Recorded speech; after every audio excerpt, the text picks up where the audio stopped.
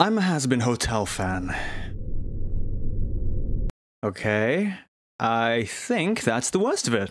Now, onto the video. Alright, so if you've been anywhere on the internet in the past month or so, you must have heard of the new Amazon Prime cartoon show, Hazbin Hotel. Maybe not for the right reasons. From the mind of animator Vivienne Medrano and given life by Bento Box and A24. Do you need me to give you a rundown of this show? I almost guarantee if you're watching this video, you know what the hell this is about. TLDW, the Princess of Hell spent too much time watching High School Musical and thinks all problems can be solved by breaking out into a number, i.e. helping people who suck get into heaven. Worst part is, it works. Or maybe that's the best part. I think it's the best part. If you take a second to look at the contents of this channel, you'll start to recognize a pattern. The pattern being a distinct lack of one. I talk about games 1 second, anime the next, back to games, indie animation, I even made fan songs. Actually, let's ignore that last one. It should come as no surprise then that I like this show. And that's hard to admit, I think, because this show has its glaring problems and its arguably irredeemable qualities, but in spite of all that, I find it entertaining. And isn't it weird to feel like that's a problem? Now, not for me, mind you. I could give less of a shit about what I like and dislike. In general, I find that my tastes are quite open, and that I'll very often, rather than not, give things a fair shake. What I'm talking about is that I feel like me liking Hazbin Hotel is a problem for other people. And before I get into this, I should really say that I have no real direction for this video. Most of the videos that I do are long dives and analyses into specific topics that I find interesting. But this is rather just a dump of my thoughts, because this show is inciting some distinct feeling in the depths of my gut. Oh, and subscribe, please. Yes, I finally got that in the start of a video. Okay, let's go. As I'm sure we're all aware, Hazbin Hotel started out as a pilot, released online back in late 2019. God, it's been that long. Yeesh. From then on, it was radio silence. Vivsipop even released another show set in the main universe called Hell of a Boss, which follows an assassin group named Imp and a myriad of problems. Daddy issues. It's a theme. Eventually, the news broke out last year that Hazbin was actually picked up by Amazon, which was honestly a massive surprise.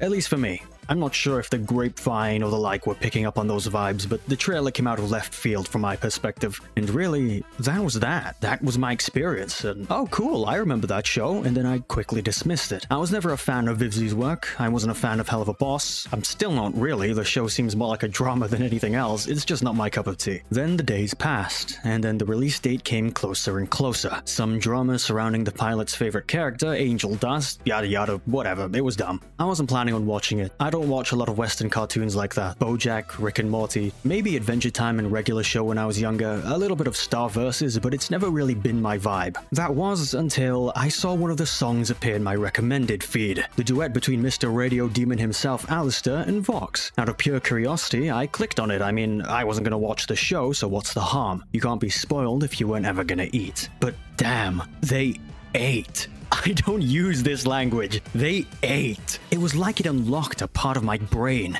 showing me this mix of Disney and Cartoon Network all wrapped in this extremely well-produced instrumental and direction. The sheer undeniable quality of it all just spoke to me. It was a jazz rap battle. Life, liberty, and the pursuit of happiness. The Hazbin Hotel pilot had musical numbers. I went back and watched it, and yeah, there are musical numbers. I forgot Alistair even had one. But those sounded like 2000s or 2010s viral internet songs. Charlie's Number reminded me of the Camp Camp intro. It was that bad. But now they're Broadway. The way that these songs are both used and composed mirror so many things that I've heard before. And it's done well. Like, really well.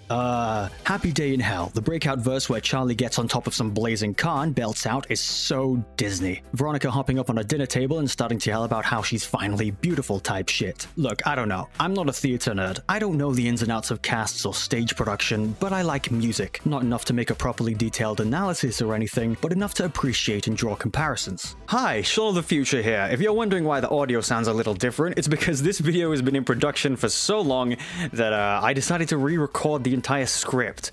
So some of the things that I might say sound dumb, and it's because I wrote this when the finale came out.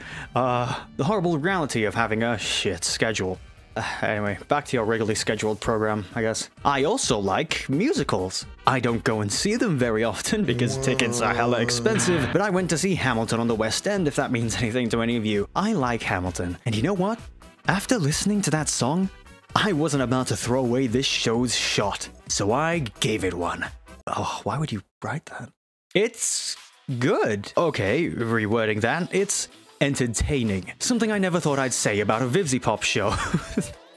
Oh, that's a bit too far. Women just ain't funny.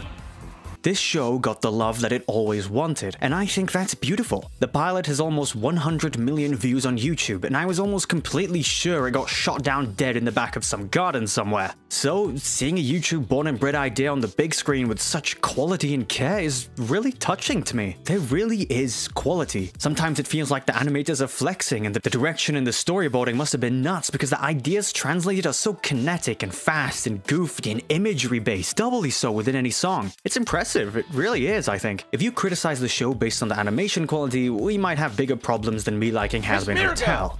I can't hear you, man. I mean, it's not as squash and stretch as the original pilot, but that's for the best, I feel. Sometimes things can be a little too confusing. The voice work in the show is brilliant too. Looking at the cast list, yeah, that's not really a surprise. Erica Henningsen? Alex Brightman? Stick it to the man, you might as well have had Adam wave around a big sign that says "Say my name 3 times. Keith fucking David. They got Keith David to sing, man. I watched Princess and the Frog like 30 times as a kid. And yeah, there was contention around recasts, but I think this was a very good decision. With the direction they took Hazbin Hotel, it's not just some online show anymore, it's a musical. And having a cast that has performed and starred in loads of musicals is something many people would call a no-brainer. It'd be different if the character performances weren't as good, but they are. Let's not forget, these guys are also actors. They can play characters and this is nothing new. Intonation, voices, it's all part of a package. That and dancing most of the time. Would they reprise their roles for a Hazbin Hotel Broadway show? Oh no, don't think about that. Speaking of characters, this is the main draw of the show. Well, depending on who you ask. In my opinion, it's the songs, but for the OG Hazbin fans, it'll always be the characters. Okay, here we go. Here's my top 3. Number 1, Charlie. Number 2, Lucifer. Number 3, Angel Dust. I think there's a pattern here. Alistair follows closely behind Angel, but I can't have 3 completely entertaining to watch characters in my list. What will the papers say? It doesn't change the fact that he needs to legally change his name from the Radio Demon to the Smoke Demon, because my man does not give a shit. Demonic overlords, God's first man, or the Demon King of Hell himself, my boy will fire shots and then proceed to spin the block to catch more bodies. Hey, don't look at me like that. I like idealism, especially when that idealism borders on naivety and still powers through all the problems it faces. It's like a massive fuck you. Also, the redesign to lower the princess and up the queen for Charlie through making her sharper and her face a little smaller was a great decision, especially with how they kept how adorable she was. Lucifer is just really funny, and Angel Dust is an actual character. Michael Kovac's Angel Dust was really heavy into the rough New York mafia side of him, but Blake Roman seems to make Angel a little more approachable and smooth out his edges a little, which I appreciate. This show hinges on its characters. And when I say this show hinges on its characters, what I really mean is that this show's fans are unhinged when it comes to the characters. They take every interaction like gospel and keel over gasping for breath when their favorite ship gets any amount of screen time. I'm not sure what drug everyone has been taking to be so obsessed for any scrap or drop, but that's the bottom line. And while the characters themselves are extremely entertaining to watch, I will say that the way the show presents itself almost makes you want to suspend your disbelief and take for granted that everyone in the hotel has a sense of closeness by virtue of all being at the hotel. I mean, in the span of 8 episodes, there was a 6-month time frame? What?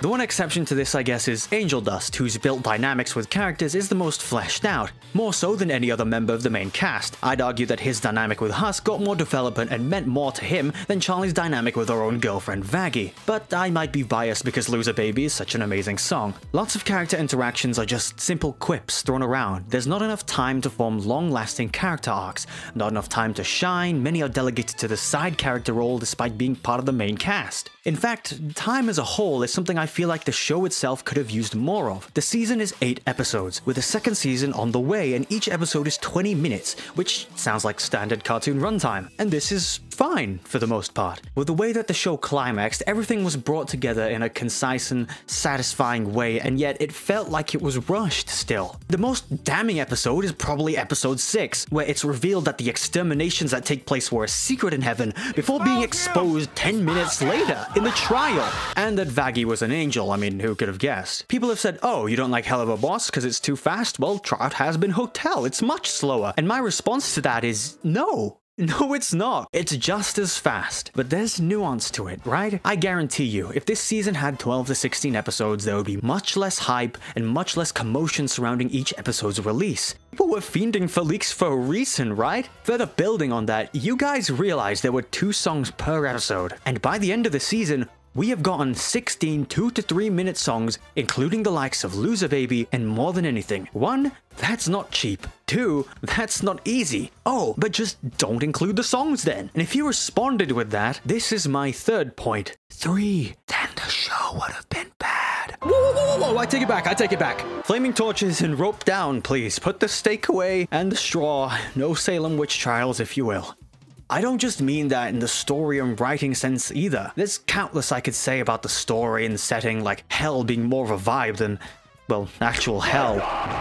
None of the main cast feel like they really belong in hell, and that's perhaps the point, but rather than have the main characters embody any sort of horrid traits that make them deserve to be there, it's just up to the hordes of background NPCs to deliver that message. Even the villains, with the strong exception of Valentino, are strangely likable. Vox is charismatic and Velvet gives off so much bitch energy that it scares me. But ignoring those issues, if there were more episodes, animation would take a hit too, because animation is expensive, and I take a lot of amusement in seeing the exaggerated faces and movements of the characters whenever they speak. Look at Angel's first scene. He goes from lying down to sitting up on the opposite side, crossing his legs, winking, and all of his hands point to himself with this vigorous smirk. If that doesn't swipe your attention and give you the hardest first impression, I don't know what would. We wouldn't get that with more episodes. We'd get more static poses and single limb movements and flapping mouths. That's just how animation works. And while I think this season could have benefited with more episodes, it could have also been done by condensing the pertinent characters and categorizing the villains, like Adam for season 1 and the V's for season 2 as an example.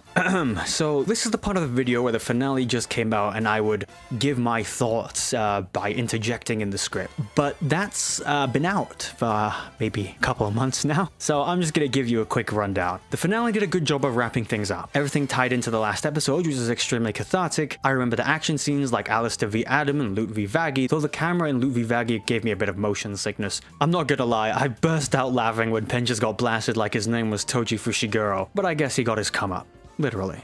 I thought it was very fun, very entertaining, and seeing Lucifer go batshit insane was very cathartic too. He's the king of hell for a reason, and no, Alistair would not solo. Anyway, enough of that. I know you're all still frothing at the mouth about the heresy I spouted earlier, and I'm here to tell you all, I meant it. Yeah, cry all you want, but believe you me, if it wasn't for the songs, this show would have not been good. It would not have the attention that it has, it would not garner the praise that it has gotten. You diehards would in fact die hard in this crusade against this opinion, but at the end of the day, it is my opinion. Come at me, come at my likes and dislikes. Meow, how can you like this but not like this? It's just what I think, okay? I'm getting defensive. Fuck. Who'd have ever thought we'd get bangers from the minds of Barbie, Big City, Big Dreams, and the FNAF 1 song?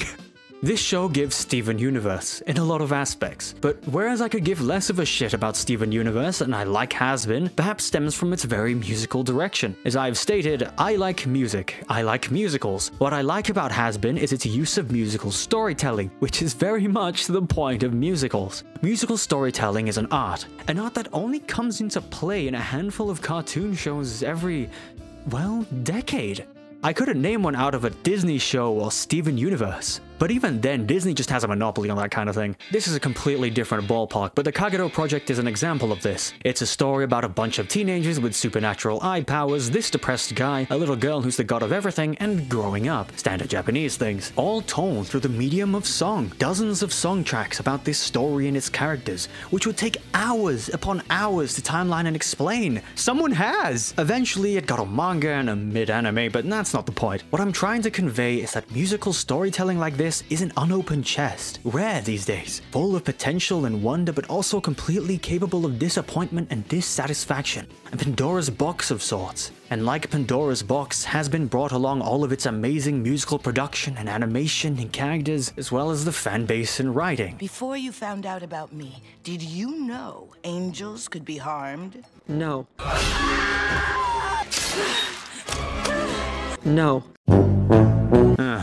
I think Hazbin Hotel does something that not many things have, and that's introduce people to the medium of musicals through musical storytelling. Many of the techniques and subtle things present in songs and characters are staples in musicals. I saw a comment about how you didn't know re-pisses parts of Hell is Forever like a quote-unquote counter unto Adam. They undoubtedly were parroting some other comment they saw, and they might have gotten a bit confused, but it's the spirit that counts. There is no other way to express how I feel other than happy when people take notice of things like Adam and Lute's connection with rock and guitar. Whenever they talk, the track switches to include some short riff or sequence to introduce them and their tone. Angel's connection with slow, sensual jazz, and Carmilla's to the Spanish guitar. Even with songs like Charlie's always being about progress and change with a link to grand orchestra, just to name a few. And no song does this better than You Didn't Know in episode 6. When I first heard this song, I sat down with my hands clasped in front of me just thinking about how this was just a Hamilton song. Not in the instrumental itself, but rather how it's structured, delivered, and performed. The way it starts with a soft piano melody and then rises into a pop rock ballad with Charlie before the guitar takes center stage with Adam and Lute, and then how it slows down as Emily processes the revelations for it to build up again with a rising melody and stabbing chords, and then the almighty re-piss of Adam's introduction song, Hell is Forever, but this time contextualized to juxtapose his original use of it, with an orchestral backing this time because Charlie is singing it. Oh, it's so good. And the musical talking segment is just so Broadway. By her? She should know. We should go. No. It's so very Hamilton. That and Sarah's You Have to Listen It was such a hard decision delivery from earlier. I just thought it was funny. This song is probably the most Broadway I felt this show get. You Didn't Know hits so many of the beats that make a climactic turning point song. And you real theater nerds can come at me in the comments and tell me whether or not I'm right about that. In the end, I'm just happy that this show is exposing more people to the style that musicals hold so close to their hearts, and many other mediums don't dare dip their toes into. There's something for everyone. They made Lucifer sing an electro swing. I think I know who I have to thank for that, Sam Haft. And with all that being said, I should probably get into the meat and potatoes of this dish. You saw the title, you know what I think about the story, but why do I think that me liking Hazbin Hotel is a problem? Short story, the internet. Long story, the internet. And Vivzy. I have nothing against her, she hasn't wronged my family or cursed my descendants.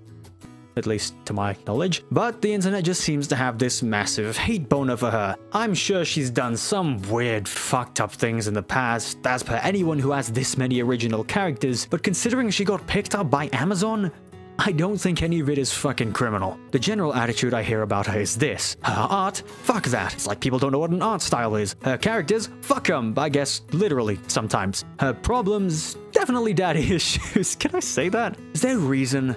Probably. It might have been small things at first, but Vivienne appears to have a very strong stance on people who don't like her stuff. I forget which rule of the internet it is, but there's almost certainly one that says, do not feed the trolls. I think Vivzy's handbook is missing that page. Inevitably, it causes the festering of her haters, and for many people who don't know any better to join in the fray. That and she seems to be a little insensitive at times. Yeah, having a sex joke in a tweet about a song of your show's most popular character living through the horrors of SA might not be the call, which brings me on to this. The topics brought on by the show. Yes, I'm gonna tiptoe around this because God forbid I have an opinion about Angel Dust's struggles. You like Poison and suddenly you spot abusers and the fetishization of SA. You like Loser Baby and suddenly you're victim blaming. My bad, Twitter. And yes, it's mainly Twitter. I don't use Twitter, I never have, and this is not making me want to use it anymore. Hazbin Hotel is an adult cartoon. We'll frame that in quotation marks if my intonation wasn't enough. This means it can very directly touch upon sensitive topics once in a while among the slew of curse words and innuendos. And I might be generalizing when I say this, but I feel like the audience that this show brings in is very sensitive to these topics, which is fair. But that combined with Vivzy's very active hatedom is not a good combination. Not to mention, if you say anything about any character in this show, you will get 16 laser dot sights to every vital organ in your body. I can almost guarantee you that there are 3 different shadow organizations dedicated to detecting hate speech about any character of this show. Seriously, everyone loves every character in this show, including douchebags like Adam, and I love Adam as much as the next guy. In a fandom where we praise everyone for being themselves, Adam is perhaps on top of the ladder because he is always himself. It's just that himself is a massive asshole douchebag. but I can respect that. The worst part about being a Hazbin Hotel fan is admitting that you're a Hazbin Hotel fan, because A, the label's slapped onto you due to the fandom's infamous reputation, because B, the questions that get pushed into your face like you've been charged with first-degree murder, and C, because when you look into it, the show's not that great, and yet, here I am, a fan. I know myself and the values I stand for. If I thought that liking a mostly asinine TV show would put those values in danger, I wouldn't like it. But I still do, and having to explain that just doesn't sit right with me. And yet here I am making a full video on it. Ah well. In any case, that's my problem with being a Hazbin Hotel fan. Bye-bye.